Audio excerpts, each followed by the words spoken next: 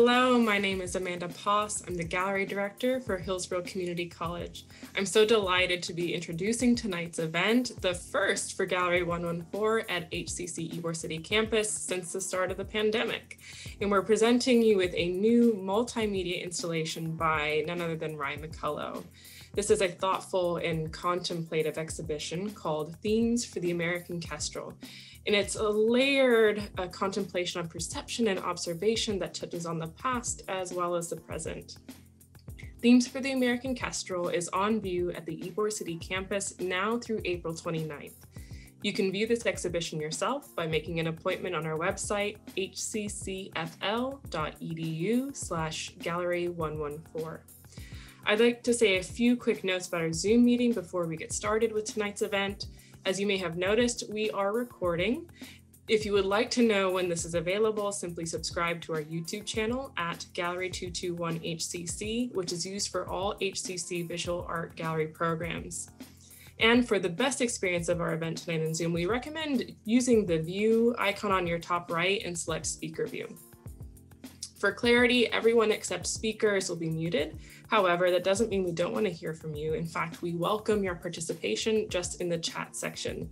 This is where we will look for questions during our Q&A, which will occur at the end of the event. So just leave your questions in the chat at any time, and we'll address them in the order in which they appear. But feel free to use this to leave comments and reactions as we go along as well. I would like to say a few words of welcome on behalf of our campus president, Dr. Ginger Clark, for the Ybor City campus, who unfortunately wasn't able to join us tonight. I know she wanted to express her gratitude for having Ry's exhibition here at HCC Ybor City campus, especially since this is the first one we've had since it closed a year ago now in March of 2020. And then I have a few words of thanks before I introduce the artist. We are deeply grateful for the support of the HCC Student Activities and Services in SGA, whose funding makes our exhibitions possible throughout the year. We're also fortunate to have the support locally with our administration of Dr. Keith Berry, Dean for Associate and Arts Programs at HCC Ybor City campus, and Dr. Ginger Clark, the Ybor City campus president.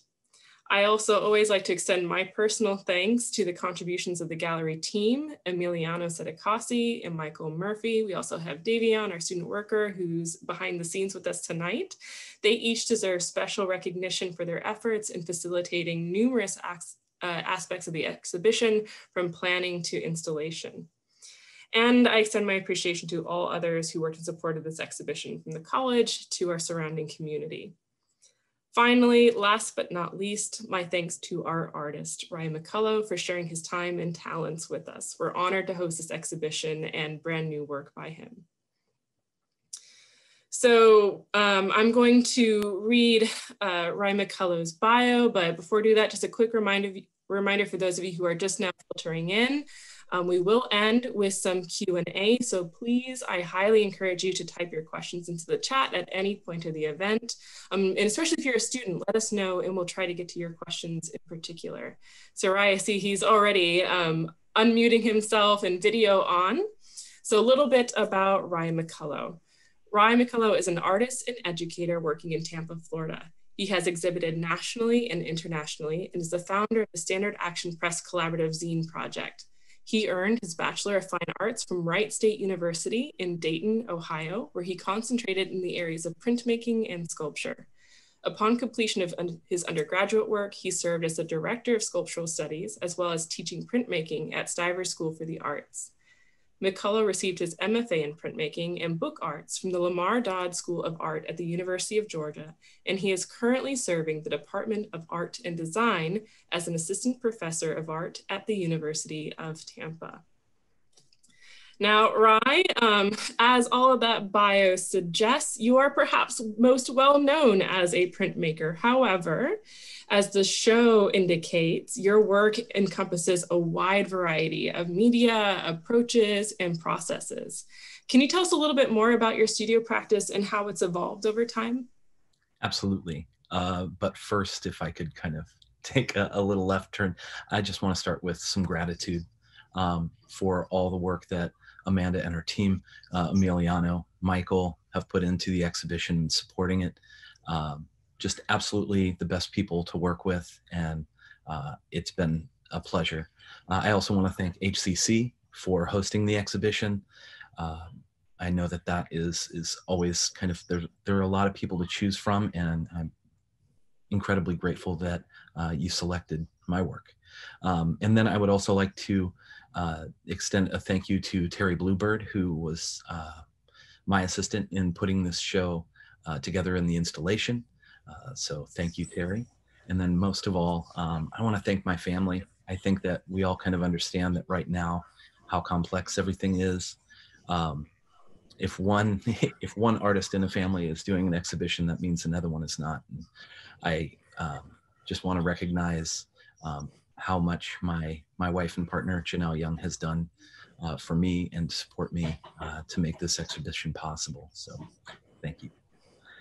All right, to recenter to your question as far as my my development, I think you could start back at my time at Wright State, and I think that's a good place to start to think about how divergent practices have always been a part of what I do as an artist. I kind of came through the sculpture department, and that it was a very experimental department. So we were doing a lot of performance, installation, earthworks, anything that did not feel like traditional art object making. But then, of course, I was also taking drawing classes and photography classes and printmaking classes. And I remember really kind of like a sharp memory in my mind when I took a drawing class, and my instructor informed me that I was the worst drawing student that she had ever had. And I had no hand sensitivity. And so she encouraged me to look into printmaking. And so I took a relief class, and I kind of understood what she meant, that I needed some sort of kind of physical force to create a drawing. And so at that time, I was making prints about my sculpture, and eventually sculpture about my prints. And so this dialogue between different disciplines was happening pretty early on. I kind of like the question about being a printmaker, and you know, to be a printmaker, one should make prints, right? If you're a plumber, you plumb. But for me, the interest in printmaking maybe has not necessarily been the final product, the printed image. What I love about printmaking is really the discourse of printmaking. There's always this removed relationship from the art object. For instance, I'm carving the wood block, but the wood block is not the art. I'm scratching into the copper plate, but the copper plate is not the art. And I think that's kind of a beautiful relationship to have. And, you know, it started to inform my content as far as like talking about subjects and ideas a little more obliquely. I think that there is this kind of call and response that happens within printmaking because of that kind of indexical relationship between matrix and substrate. And I think that acts as kind of a conversational, kind of a structure that I tend to follow through all the things I have made, whether that is casting, doing molds and cast in sculpture, or whether that is casting things with handmade paper, or doing kind of like direct printing from physical matrix. I think that is really the groundwork for what I do. And you can see that in this exhibition, that it is about different conversations between disciplines to almost heighten their specific qualities, or their inherent qualities, and their deficiencies. I also, oh, go ahead. Oh, no, go ahead. If Emiliano, if you want to share some of those early images that I had sent.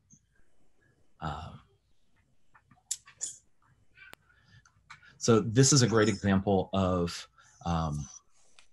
a work that I had created that highlights this relationship between diversity in discipline and allowing different kinds of forms to communicate and create tension, or to create complement, or just kind of create a sense of energy. This is an installation from the Georgia Museum of Art. This was my thesis exhibition for graduate school, and it's comprised of like 120 discrete objects and images, and was paired with a book. And so there's always this kind of opportunity to look at something and kind of see something else in your periphery. There's always something else that is in dialogue with the main viewing experience.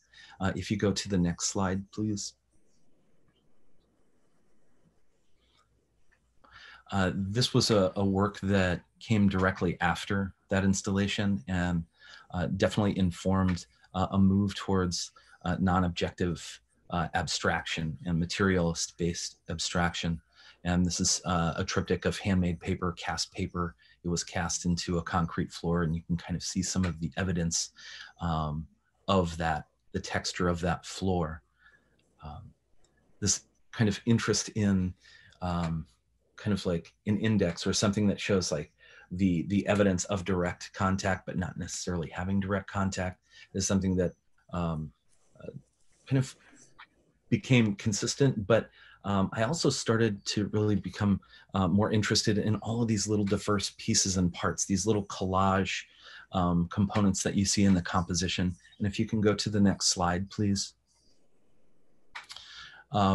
This is a piece of sculpture that it's kind of taking a collage mentality into objects that could be discovered. They could be real.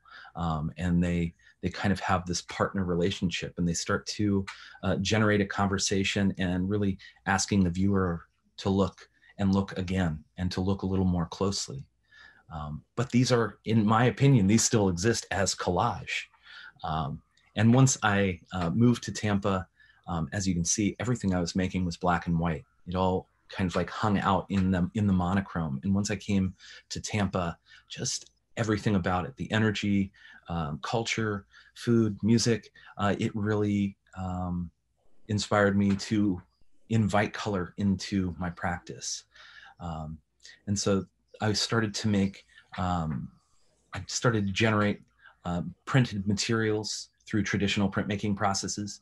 I think whenever you start teaching, you kind of rejoin with your first love of the making processes. So I was like screen printing, woodcut, and then I would chop them up and make these kind of little Frankensteins out of the bits and pieces. And I liked these as like the challenge to make a proposed object out of collage material in a drawn space. The next image is maybe like an architectural idea, like a fantasy architectural idea, using these kinds of collage tidbits. The next image that you'll see, sorry, I'm trying to whip through these because my, the development is like it's a long tail, and I'm trying to keep it tight. And then for these, you can see that there's this halftone background, and it generates a real visual vibration, and almost creates like an atmospheric condition where these particles, or these pieces, and these fragments are kind of floating in space. And then finally, kind of with all of that, kind of that head of steam and kind of that research, I started to make larger wall installations from wood blocks that could be used for printmaking. But this is an improvised composition where I just had a box of these prepared wood blocks, kind of a vocabulary of objects that would then have the opportunity to play out in the gallery through kind of like my intervention. I didn't feel like that was rushing through at all. I love seeing the trajectory from black and white and this dialogue between media into fantastic color, and that you were so influenced by Tampa, Florida. I think a lot of people who have moved here from other places like up north, which you and I share, feel that infusion of tropical colors when they move to Florida. And I see that just so wonderfully celebrated in your work. I want to shift now and talk a little bit about the title for this exhibition in Gallery 114, themes for the American Kestrel, which is so striking. And it creates this lovely point of departure and investigation into the objects that are presented.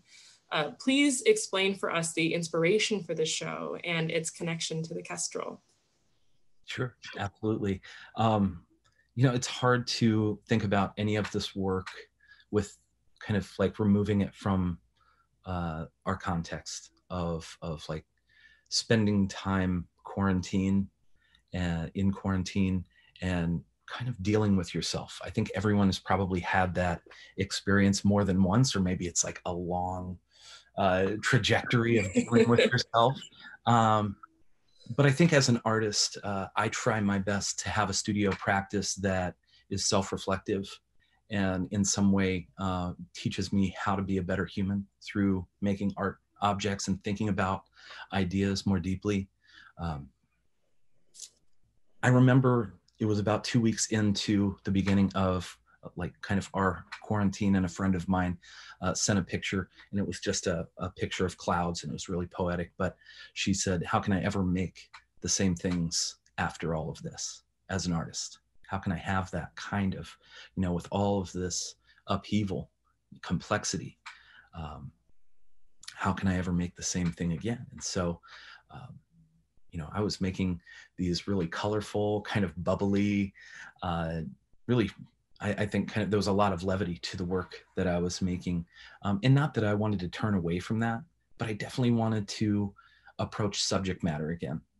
And instead of just materialist abstraction of like, here's a shape, and they have a relationship formally, it was really important for me to start to at least ask myself the questions of like, why am I doing that? And of course, being in your house for long stretches of time, you have to figure out ways to kind of have a rich interior life. And being out in the backyard, any of you that are here from Tampa, you know that birds are everywhere. And that becomes like, as I'm sitting there, I'm kind of like the static element. And there's all these birds that are moving around me, and there's just so much energy and color and kind of just gestures. I became really into backyard bird watching, and I have a little book that I tote with me in my backyard. And I'm flipping through it, and I come upon this really a beautiful bird, the American Kestrel, and it's like a small, very small bird of prey. It's like a sparrowhawk or a falcon. And I just thought, one, it reminded me of a Brancusi sculpture. Like it's just, there's something so formally perfect and beautiful about it. And that kind of the quest to encounter a kestrel just like gave my antenna all of the energy that I needed. And I started to like pay attention. I would go on walks and I'm paying attention in a different way than I was before. And there was an awareness, and there was like an acknowledgement of like, I'm seeking something out. I'm like waiting for like the arrival, because then you start generating all of this intention as you're walking around, as you go to the backyard, you're kind of excited to go outside. And so that became this kind of a larger, like a lifestyle theme that was changing, and I could feel it, that I wanted to pay more attention. I wanted to be more observant. I wanted to be more aware of myself in the world. And right around the same time, there's so much synchronicity when projects develop. Any artist knows that sometimes you're just like looking for the signs. And so the other thing that kind of crossed my path at that same time was an article written by John Berger in 1955 about the artist Giorgio Morandi. And if any of you, I think we'll talk about Giorgio Morandi a little bit later, but Giorgio Morandi was kind of like, in my opinion, like the most curious master of still life painting. They're like, I would say they're like sushi. They're just a perfect essence of, yes, on the right-hand side, just a perfect essence of form, and like these great kind of studies of subtlety. And they're also kind of funky as well, which I love. They feel utterly handmade. There's not like a slickness or a sexiness to these objects, that they feel like they were like right off of the end of his brush. And I think that thinking about this parallel, I was starting to draw this parallel, this conversation between backyard bird watching and still life as a kind of an intellectual practice or an intellectual pursuit. And I'll talk a little bit more about kind of the myth of Morandi, because I think it directly relates to this. And so I started to build a stock of objects, not different than a lot of my other projects, where I just start making things and they start to kind of accumulate, and my tables become full. And I'm noticing they're kind of like boxes. There we go. They're kind of these boxes and kind of nothings, you know, kind of nothings and everythings. And I'm probably responding to like form and color and texture, or just kind of a mystery about these particular objects. And I start the process of making many, many 2-inch by 2-inch little still life drawings. Like for some reason, I was so tentative to step out of non-objective abstraction. I almost had these little, like, I was making still lifes as a secret to myself. You know, that's how I knew it was real, that I had to acknowledge that there was like this energy that was bubbling up, a lot of this kind of force that was starting to push as far as the things I wanted to investigate. There's a lot there, so much to unpack. I was jotting notes. Starting at talking about that you're using art to teach you how to be a better human through that process. I think that's quite inspirational in and of itself. But that note about curiosity and the marriage of bird watching and still life as intellectual pursuit, I found quite fantastic. So let's delve into a little bit more about the objects. For anyone who hasn't seen the show, who I recommend you go and see it in person. The various artworks are presented in 3 kind of categories, or 3 distinct forms. We have the 3-dimensional Kestrel objects, which we saw a moment ago. And so that's the pre-existing versions of everyday objects, from felt to sticks, and the objects that then reproduce or reference those same items. And then we have, as you can see behind there, this 2-dimensional imaging of those objects through printmaking and collage. And finally, the video that's included, in which the Kestrel objects are subtly shifted and changed in a seemingly endless fashion. It reminds me of all sorts of things, semiology, the conceptual play inherent in artworks like Joseph Kosu's 1 and 3 chairs. And in that relationship, I also think about in your work how you reference this idea of like which is the object, right? And Kosu's which is the chair, and this idea of real versus unreal. So there's all these different layers. So for someone who comes to see the show, what overall message, effect, or questions are you hoping that this kind of play between objects evokes in the mind of the viewer? Well, I'm happy that you brought up Joseph Kosuth, and it's as you kind of posed this question earlier, I kind of forgot that when I was an undergrad, Kosuth was a visiting artist at Wright State, and I guess it had a subliminal effect, but it's kind of nice to see that come back around. You know, when it comes to this exhibition, I really like to, I almost liken it to like a loop. Like you start hearing the same thing said in different ways over and over and over again, and you start forgetting where the origin point was. And I think that what I really hope is that I'm starting to create like an atmosphere of ideas that starts to implicate the viewer. It starts to, like, the subject is the viewer's experience rather than like the sexy sculpture that stands on the pedestal, you know, or the kind of incredibly facile drawing or painting. And you're like, oh my gosh, it looks photographic. It looks so real. Like there's something about breaking that that was important for me in this, because I wanted people to come in and kind of question the validity of every step.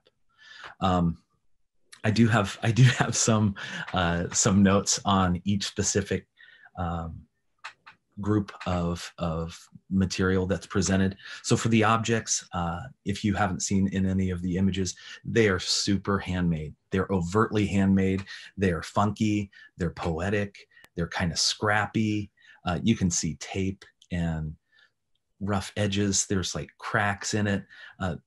This, at first, it does seem like kind of like an offhandedness or a nonchalance that those objects have, but I believe that that is what really gives those objects power, because it's pure evidence that it is a singular engagement with that material. There are a lot of artists and a lot of traditions that are about removing the hand from the art object to say, you know, this just arrived out of like fog and mist and a little 7-Up, like it just appeared. But I wanted these to almost have the appearance that they're still warm from my hand. They're so like fresh, like, and I think trying to capture that kind of direct engagement was really important to me. I think that also the kind of the funkiness makes them so desirable to touch.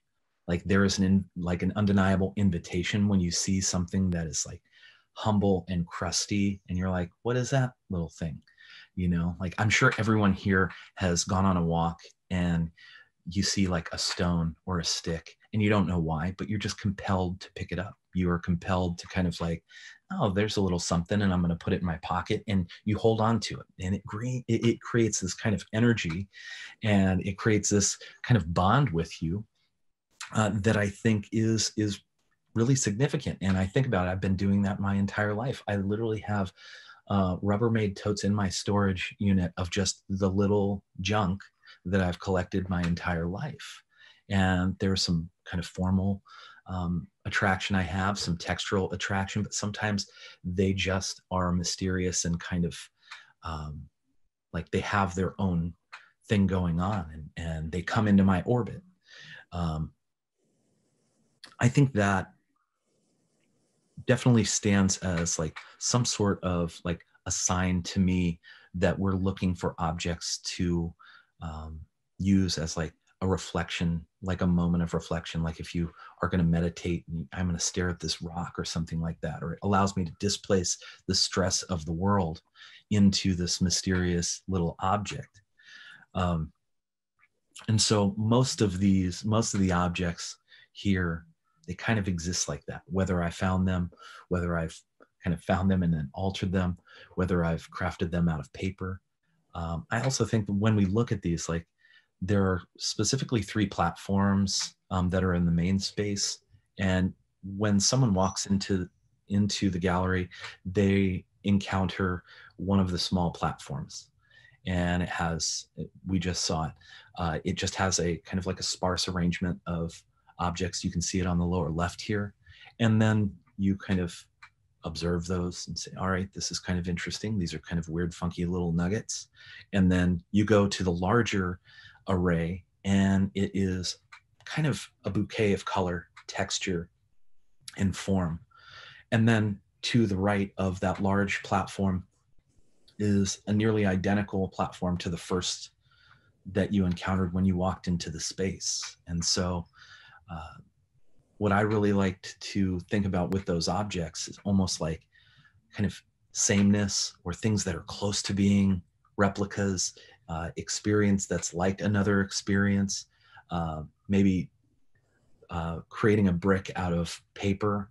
You know, like there's like an absurdity to how these objects start to feed off of each other as an ensemble. I don't know if I could ever see them as like soloists, but they start to contaminate each other, and they start to kind of like generate energy from the relationships that they build together. Now, as far as kind of how those became the images, I think that also makes things a little more slippery and kind of fun. I think that the challenge of like organizing pictorial space, like to make an image, to make a picture, is like one of the most epic tasks ever that an artist can take on. And it's a very old tradition that you're in dialogue with, like how pictures work, how we move the eye of the viewer around, how we collect space, both positive and negative, and use that to create force and tension and balance in an image. That was exactly what I engaged in. Like, I just wanted to make damn good pictures and things that are just really, energetic, and there was a flow to them. But I think that, like, there's another layer behind that interested me, that made it essential to the project. And that's what happens when you make available the subject matter that images have, that they're presenting. So if you can look at an object that's on the pedestal and kind of find it in a picture, for one, you're starting to engage someone, and you're starting to kind of like include them. Like, I find a lot of contemporary art is like so complex and wound up with itself that there's the most like minimal invitation for people to kind of engage with it. And I wanted that to be a very direct connection of like,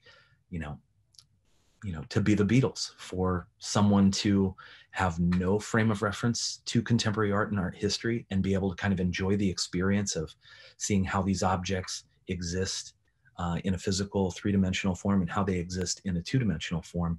Like, I think that is just, a way to generate energy with a very old form. Like, and I know we're going to talk about still life a little bit later, so I won't get ahead of myself. But, what also is happening, and this is something that is a belief that I developed through this project, is that you have the realization that once you paint or draw or make an image of something, that image is no longer itself. Like the Magritte, this is not a pipe. I think that's really important. It's an image of a pipe. And these become images, and therefore the objects that they are referencing, they're not really the same thing anymore. They've transformed. And in some way, the sculpture of a cup is not for drinking any longer. The sculpture of a cup is intended to be observed and to be in dialogue with the artist, and then to be in dialogue with the viewer. So I think there's this kind of dislocation that happens that's really interesting when you have subject and object tensions, or kind of comminglings that are starting to happen. And then finally, the third kind of container for information in this exhibition, it's kind of the last stop as you move around the space kind of clockwise, it's a video on a flat screen, just a single channel video on a flat screen. And this is kind of what I did for weeks and weeks. I set up a little still life and I would draw it. And so all I did was take a video of me rearranging all of the still life objects that I had accumulated over those weeks. And I simply removed my hand from the video. It's not a stop motion, which would be kind of like a still photograph. You'll see that there is the changing of kind of temperature of light, and shadows will increase. There's more contrast. It's because all of this is natural light from my studio windows. And that kind of like ambient shift, I think, really speaks to the passage of time. And if anything, the interruption, or kind of the slipperiness of the passage of time when you're engaging with still life and with objects in general. Again, providing like so many rich layers here. Like, I think this idea of passage of time and observation being at home, so many people can relate to. But I also love what you said, how this show is so rich in material transformations, and organizing pictorial space as this epic task, which I think is really, again, a lovely note for our students who might be watching. What they're doing is this epic task into space and organization. So now talking about observation and perspectival shifts, which you've mentioned here, they're so integral to the exhibition, but it's also anchored into the historical tradition of the still life, as you were hinting. Still life being the arrangement of static objects drawn from life in the controlled environment of the studio. this was often used by artists as a tool to hone technique and has a powerful tradition of being used to convey symbolic and cultural messages. And then you take it another step in your reference to Giorgio Morandi, for example, in that you are also actively working to upend that typically still silent quality of still lives by affirming that observation is this ongoing process. So what is it about the tradition of the still life, this historical model, right, that you found so appealing as a vehicle to discuss observation for now? Oh, there's a lot. There's a lot there. I think that's a great question. I kind of want to start from the beginning of that, and I like still life as this kind of monolith, and even though it is this kind of haggard thing, everyone's like it's out of fashion or it's, overused or it's just done. Like, to me, that's the perfect reason to engage with it. And if you think about it, there have been contemporary artists that have continued to engage with still life for their own reasons, and they're reviving it, they're revitalizing it, they're trying to like wring out as much juice from that form as they possibly can. Now, for me, I was kind of alluding to that earlier, that still lifes, like, they can run this parallel mission for me in my studio. Like, in my studio today, I can sit here and I can be a picture maker, and I can almost like engage with like an antique process of building pictures out of static objects. But then to think about still life, and I'm trying not to be cheeky, but like, think about how much we've slowed down. Think about how much we have changed in almost 1 year. Like, almost 1 year. Almost 1 year ago. 1 year ago was, I think, when we kind of stopped, and how we kind of busied ourselves, and it was just like there was always a go go go. Well, all of a sudden, we had to be stationary. And to kind of call back to Morandi, I also forgot to mention to you that when I was an undergrad, I got to go to Italy and visit the recreation of his studio, which was in his house, in his room. And it's just a humble little table with canvas draped over it. And there was a shelf with a stock of objects. And it's pretty well documented that Morandi engaged in arranging and rearranging for much longer and for much more of an intense period of time than it took for him to actually paint them. And so I just loved that idea. And it kind of struck me similar to the backyard bird watching, of like, this is a rich interior life. If I can slow myself down and I can see the drama in the lemon being here as opposed to here, like, I saw that as being really worthy material to take on, even if it was just going to be for when quarantine was what I thought that was going to be. I think that when we think about still life, kind of big picture, and thinking about kind of what still life can do, and maybe we can pull up that still life of the Matisse next to the Morandi. This Henri Matisse painting The Blue Window in 1913. The first time it was reproduced in a publication was 1914, and it had the title Unsilvered Glass, which was a tool that painters and artists used to look at their subject matter backwards, to think about the arrangement. And I love that kind of like the removal, like that feels a bit like what we're doing right now. And I know we're going to get into that in just a little bit, but Henri Matisse is starting to make this kind of a little bit of a kind of a hint at how meta still life can become, to be looking at something and it's about the process of looking at something, and it's titled in a way that reinforces that as the priority for it. I also think that looking at some of my favorite still lifes in art history, this Matisse on the left, like, it's so wonderfully complex and ridiculous. There are some like flattening of space. There is a kind of rendering of some objects and that is not consistent in the composition. There's also this kind of introduction of like interior, exterior. And I just felt like this was one of those like mantras as an image. It was kind of a mantra for me for the last year. And of course, all of the late works of Giorgio Morandi, he had this kind of like monastic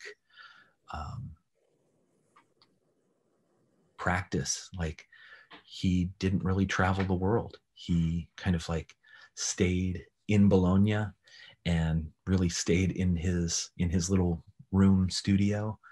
And there are just so many subtle shifts. And it's the same kind of thing. When I look at a Morandi, I'm slowing myself down to notice the small kind of changes taking place. And soon it becomes an entire symphony. And I require kind of less bravado. I require less kind of like noise and energy. Like there's a different kind of energy that's under the surface. And I really love that about still life. I hope that answers your question. Yes, wonderfully. And I think that's a really good segue, thinking about the interior to exterior, coming back to your bird watching, because this all for me comes back to the kestrel, which appears in the show as a paper sculpture in the space high above the viewer's head. And there's this fantastic sense of, am I watching the kestrel or does the kestrel watch me? That really reinforces the theme of observation in the show. And I can't but think as we sit here on Zoom about the technological tools that we've engaged with through the pandemic. We're sitting here, right, engaging in that right now. And leads me to think about the act of observation in the digital age, especially at a time when our experience are often mediated through virtual space. In the exhibition brochure, you say this so lovely, so I'm going to quote you. You say, I sit and the bird arrives, or the bird sits and I arrive, or not. So how do all these things coalesce in the show? Well, I hope they coalesce in the show. I mean, I think that from kind of my early making life, I think this idea of mediated experience has always been a part of my work. I think that's part of kind of the DNA of being a printmaker and having training in printmaking, as I was discussing before. I also think that the idea of like that quote was kind of a thought I had after reading The Waves by Virginia Woolf, and there's this many references to birds throughout that book, but it's really a book that's about individual consciousness and community consciousness or collective consciousness. And I think that we are definitely living in a time where that line is becoming really blurry, and kind of understanding when we're being watched, or like how we're being watched. But then what's more important to me is kind of the emotional effect of like when we were in our house for 2 months and we didn't see anyone in person, face to face. There was something about a mediated conversation that was really special. And not to sound kind of really hyperbolic, but to kind of be seen, to be observed is an acknowledgement of like, I'm here, I'm valid. And I'm having an experience over here, whether it's challenging or ecstatic or all of those things. But I think that there's a necessity and a relationship between kind of the viewer and the viewed, the what is observed and the observer. And so of course the kestrel became this kind of emblematic stand-in for that, of like, I was always looking for the bird, you know. And so there was this desire for me to observe this thing. And so I also think that we have the opportunity to step away at any moment. And so that's why I think that like it's completely like our choice to be engaged with that reciprocal relationship of observing and being observed. I'm going to ask you one more question, but before I do that, remind our audience, I see some questions have already come in. So if you're all of this kind of wash over you and you have some thoughts you'd like to share and ask the artist, now is a really good time to do that.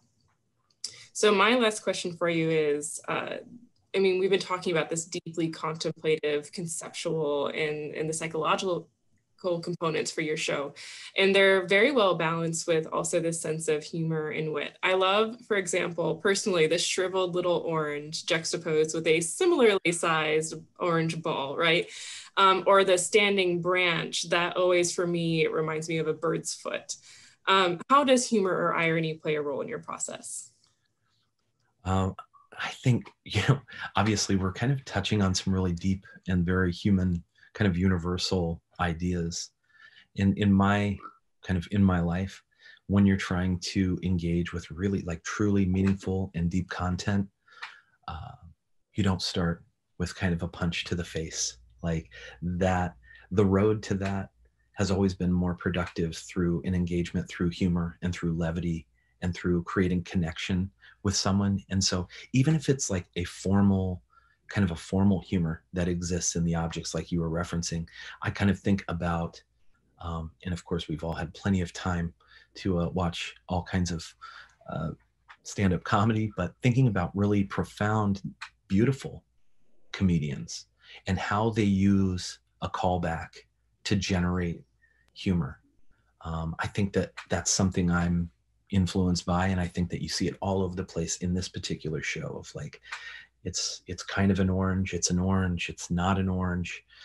I think that's hilarious. I think that kind of, it's almost like wordplay, but with visual, with kind of visual components. And of course the titles are really flat-footed. And so if you have a dry sense of humor, I hope you enjoy them. I think that the objects themselves are kind of a ridiculous proposition as sculpture. I'm one of the lucky, and many people have seen the David in Italy. I feel really blessed and lucky that I was able to see that. That's like sculpture. Like before I even knew what art was, like that was the image of sculpture, and it's beautiful, undeniably beautiful, surprisingly beautiful. You turn the corner, you see it, and it hits you right in the gut, and you're just like, that's not really happening in this show. This is a little bit more of like the stumble bum in an old comedy of like, there's something kind of like endearing and universal and hapless about some of these objects. And I think that it is worth taking the time to create an exhibition that has a layer of just pure enjoyment, pure kind of like human, like a desire to connect in a very human way. And that happens for me through humor and comedy. I think that's so appropriate for now. My favorite of the titles happens to be Still Life with Dark Nugget, which is the first artwork you see when you come into the room. I'm going to turn now to questions from our audience. Jen McCullough asked, Ry, is the architectural piece a close floor plan of your house? I think that was in reference to Idle-Handed Constellation. It's possible that there might be some similarities to my bookshelves being kind of full and teetered and tottering. Yeah. Hi, cousin Jen. I love you. We bring it back to family, right? We have a comment from Babs Ringgold, says that she agreed with some of your earlier statements. She also loves Morandi's work. And then Barbara Stubbs asks, is slowing down and observing a practice that you encourage in your students? That's a great question. I do teach, I've taught observational drawing for 5 years, 6 years. And I would say that absolutely, I almost teach observational drawing. My students will joke that I teach it more like yoga, because we do kind of body exercises like stretching, breathing, enacting kind of like a sense of awareness of your kind of like your physical instrument before you even get to the pencil. And so thinking about a state of presence is a different kind of observation than like hardcore trying to improve your mimetic powers. I think that it's a larger thing. Even in my teaching, it's a larger thing than just make this look like this. I hope that answers your question.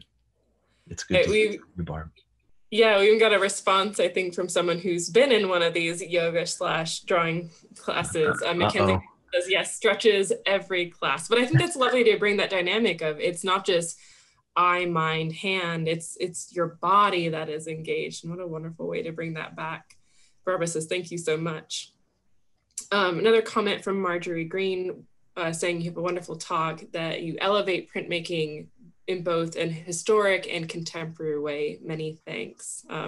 Molly Evans, yes to the callback, laughed out loud in the gallery today over the observation of that shriveled orange. Thanks for coming to see the show, Molly. As I mentioned, really love that too.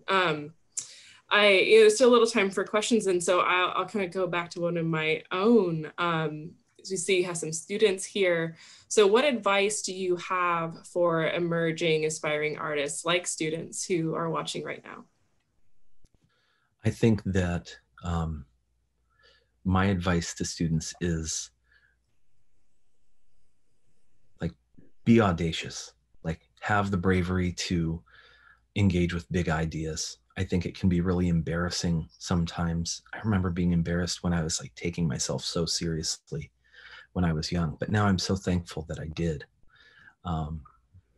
That I was making sculpture and performance and installation in Dayton, Ohio. It's like, that was everything, it was important. And I think that endow yourself with a sense of importance, that every drawing or every sculpture that you make actually has meaning and impact, and it kind of moves out into the world. It is a force of your kind of positive energy. And so I think be prolific and be audacious. Fantastic. We have another question from Kathy Gibson. She says, Ry, I noticed there was one piece in the exhibit that had 3 horizon lines instead of the 2 in the other pieces. Any fantastic reason, or just because you wanted to see the color play, or ...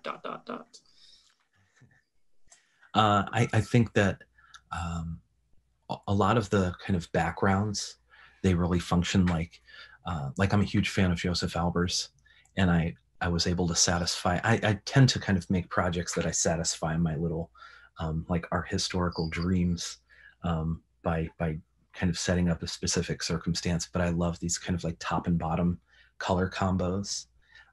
With that one, I needed to just have one suggestion that this was in fact a tabletop that is being referenced and re-referenced throughout. So it was I just needed one little bell to ring.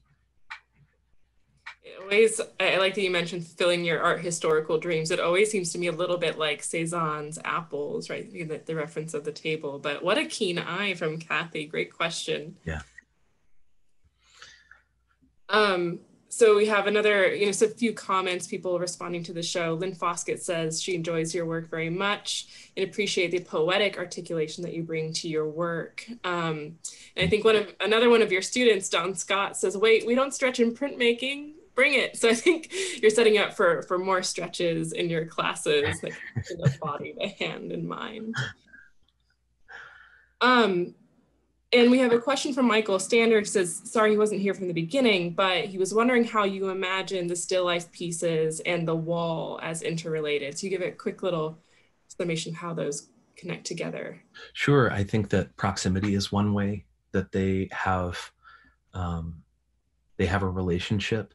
And Emiliano, I'm going to put you to the test if you can. If there's a shot of the first platform with framed work behind it, you can actually see some of the objects in the same kind of you know, the line of sight objects and in images directly.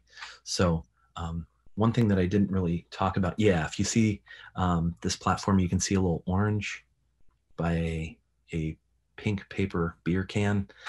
You can see that orange in the composition behind it. And so you kind of like, that's one of those like, you know, in old films, there's like a cigarette burn where they change kind of the film. It's like one of those things where it's like, wait a second, what did I just see? And you start like build connections of like, oh, this is the stuff. These are the things. But I think on a like a nerdy technical level, like how these were made, I think that's important. I didn't get to it. A lot of people that create still lifes, like they sit there and they draw it. And I did a lot of drawing, but all of the collage bits, they were actually these objects photographed and then they were cut out on a circuit cutter. So it's not my approximation of what the contour of those shapes are. That's the contour of what those shapes are. So when you look at it, there's no kind of like fuss about it. That's the exact lemon that sits on that pedestal. That is the exact little cup that's made out of tape. So I think that it's everything is kind of wrapped up. It gets wrapped up really tight as far as their interrelationships. It's a nice, good summation, some new content too. Terry Bluebird says, Ry, aside from this refreshingly new content, I must say your vocabulary and ability to tie words to bouquet of colors is inspiring. And then Babs Ringgold says, congratulations on your show, Ry. Thank you for the wonderful talk. Hoping she can come see it in person. And then Stephen Winterton asks, you talked early on about color and how Tampa inspired the presence of that in your work. Color seems like such an important key part of visual observation. Since the use of color has such a grand presence in your work, does the use of color play a role in how you want your viewer to interact with the work? I think that's a great question, Stephen. Thank you. I think that you'll see a kind of like how color is expressed and how it is interpreted in the exhibition is kind of important. In the images, I'm taking a lot of liberty in how to interpret color, and there's even like the energy of the color is kind of tuned down so that I hope that people are focusing on the arrangement and the shape. But then if you look at some of the objects on the platforms, they are really signaling like loud, like if you see like there's a hazard orange piece of like spandex in there that I just couldn't let go of. But I think that relationship of like found color, mixed color, and kind of like arrived at kind of like synthetic relationships of color, I think are incredibly important. But I can speak about color in a very academic way. And I think that is maybe the most boring way that one could interact with the ideas or with color. I think color is just like one of the most wonderful, luscious, sensual experiences as human beings that we can have. When I worked for Stivers School for the Arts, I had a great boss. And whenever I had a bad day, she would realize, and she would say, get over here. And she had a brown paper bag, but she had someone take highly pigmented magenta screen printing ink and coat the interior of it. And she would just open it and she said, visual first aid. And I think about that all the time. And I'm always trying to kind of create moments of visual first aid for myself and hopefully for my viewers. So that's going to stick with me, visual first aid through color. I have a final comment from Jade. It says, hello, my name is Jade. I'm a student at HCC. Ry, I love the subtle colors used in the background of the prints with the little pops of color coming from the pieces that we see in both the physical exhibits and the 2D prints. I took art history back in high school, and your prints reminded me of Klimt's The Kiss because of the use of both shapes and color. Thank you, and Amanda, for such a great conversation tonight. Thank you. Yeah, I think that's just the perfect way to kind of bring this to a close. As we end, we'll replay a slideshow so you can kind of experience the work, that we encourage you to come see it. But I also want to officially invite you all to our next event on Thursday, March 11th at 6. We'll host the opening reception for Engulfed, There'll be a group exhibition featuring local artists alongside works from the USF Contemporary Art Museum's permanent art collection. I hope we see many of you there. We'll have artists Carol Mickett and Robert Stackhouse, Brandy Ziegel, and Kenny Jensen, who will speak in conversation with myself and co-curator Sarah Howard about how their work responds to issues facing the environment and sustainability. We'll throw a link there for the registration in Zoom into the chat. And again, come see the show, though it's lovely to see it via photos here. You're welcome to come and make an appointment to see it. It's open through April 29th. You can book an appointment on our website, Gallery 114. So with that, we officially come to a close. Thank you so much, Ry, for your time. Thank you. Thank you so much. It's great to talk to you. Likewise. Everyone, thanks again for being here with us tonight. Take care and be well.